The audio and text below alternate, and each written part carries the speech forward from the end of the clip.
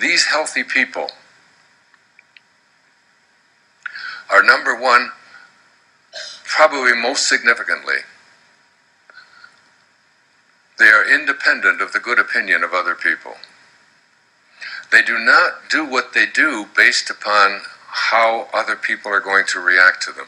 Now remember, as we looked at the ego, and what it says is one of the components of the ego is I am what other people think of me.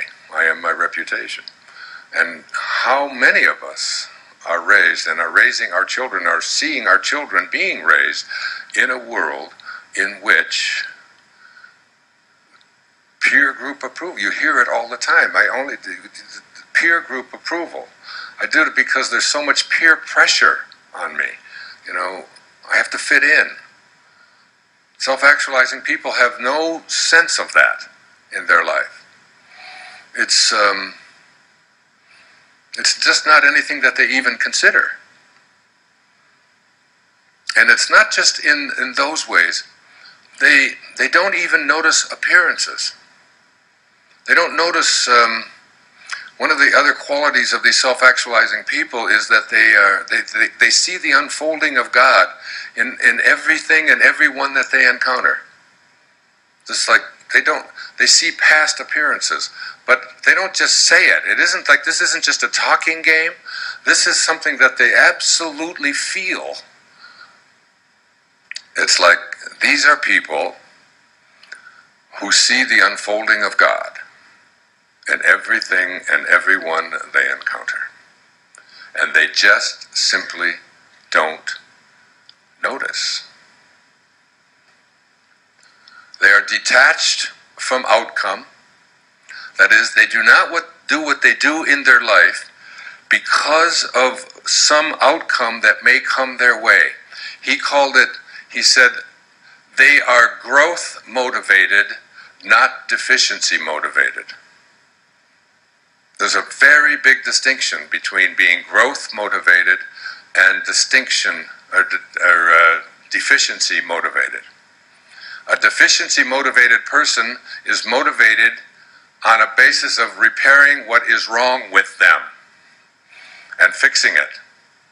A growth motivated person is saying, wherever I am is perfect and I can go so much further, but I have nothing to put down. I have no deficiencies. This is where I am.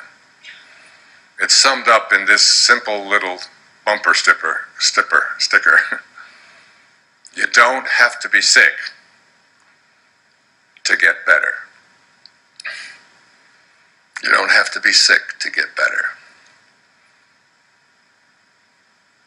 So, these are people, he said, who must be what they can be. They must be what they can be. Now, this isn't that they must be what somebody else thinks that they can be.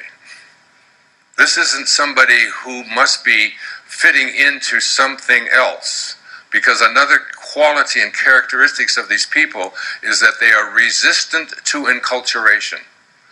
These are people who do not identify themselves on the basis of a culture, their culture. They see themselves as a global being connected to all of humanity. And they do not run their life on the basis of the Tao. It wasn't until I read the Tao, and I don't mean just read the Tao Te Ching, but studied it and lived it for that full year when I turned 65, that I understood that virtually everything that Lao Tzu was writing about is what Maslow was speaking about with these people. That they don't, Lao Tzu had contempt for the law and laws. He said that people who run their life on the basis of what the law says are not Tao-centered people. Doing things because it's written down someplace for self-actualizing people is an impossibility. And one of the most significant things that self-actualizing people do is that they never place into their imagination anything that they do not want to materialize and manifest. They never put into their imagination their thoughts about what is possible or not possible on the basis of what they have been told ought to be in their imagination. This whole idea of understanding that our imagination is our sacred place. It's a sacred spot within us.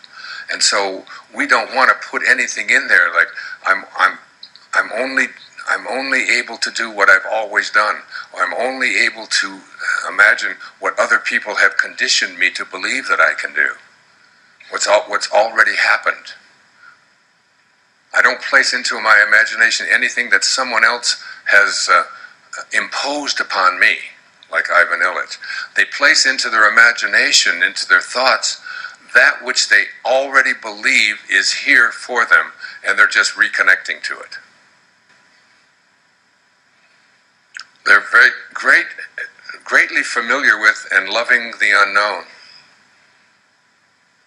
Wandering into the unknown, the mysterious is the most exciting thing for them. To me, said Walt Whitman, the most glorious thing in the universe is the most mysterious. And they're not looking for security. They're not looking for doing things the way everybody else does things.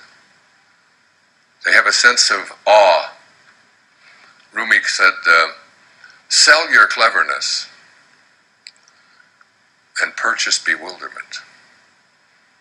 Go through life being bewildered. And that's how these people live their lives. It's like this sense of awe at everything.